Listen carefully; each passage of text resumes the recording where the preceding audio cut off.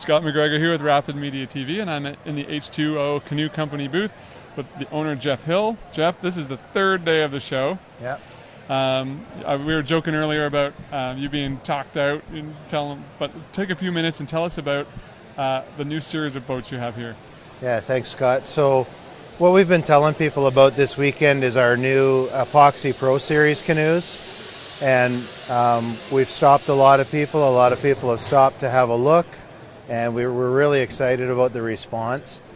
And yeah, we've spent the weekend telling people what they're made of, why it's a great thing that they're so light yet they're durable. And really happy about the response of how suddenly some people have stopped and had to have a look and see what's going on. Okay, so let's talk about, in 30 seconds, tell me a bit about the original series and then what's different in this boat that we have here. Yep, so we're in our 10th year. We've spent our first number of years making classic gel-coated marine-grade resin canoes, Kevlar, fiberglass, some carbon. We've taken most technology available to us now, epoxy, heat-cured resin, carbon fiber, Kevlar combined with the new Inegra basalt materials that are highly impact resistant. And we've combined those with some construction techniques for rigidity. And overall, we've just simply tried to make a boat that's between 30 and 40 pounds that you used to have to buy 60 to 70 pound boats to expect the results from. Right. You said that in a different way to me earlier in the show. You said you used to have to get to a 35-pound boat. You used to just have to make them thinner and thinner and light, yeah, and less, more brittle.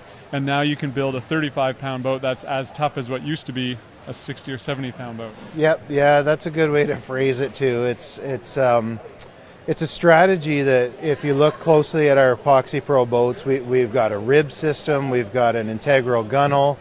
We're using a species of wood to reduce the weight. Our float tanks are extra low weight. And they're all techniques trying to assure that none of the structure comes out of the hull itself. And that has classically been the way to reduce the weight of the boat, is actually just reduce the weight of the hull. Right. But now you're susceptible to everything that hull encounters. Great. And this, we're now at like a 35-pound boat for the Epoxy Pro Series, and it's still in the $3,500 range? That's right. Actually, we can start at $32.95 for a standard Inegra Epoxy Pro Series canoe, and we move through to about $36.95 for the ultralight carbon Kevlar Inegra Epoxy Pro Series canoe. And can you tell it's day 3? You've got that right down. Okay, so sometimes when we come to shows we see prototypes, but this isn't a prototype. This is a production model. That's right. This is the real deal. We're real excited this summer. This exact carbon fiber setup canoe will be in a number of locations in Ontario, including the Portage store in Canoe Lake, Algonquin Park. There'll be 20 of these there for their ultralight series, and they're available in current production right now. Great. People can learn more at the website, which is www.h20canoe.com. Great. Jeff, thanks very much. Enjoy packing up. Yeah, great show. Scott McGregor here for Rapid Media at the 2015 Outdoor Adventure Show, and I'm hoping you paddle forever.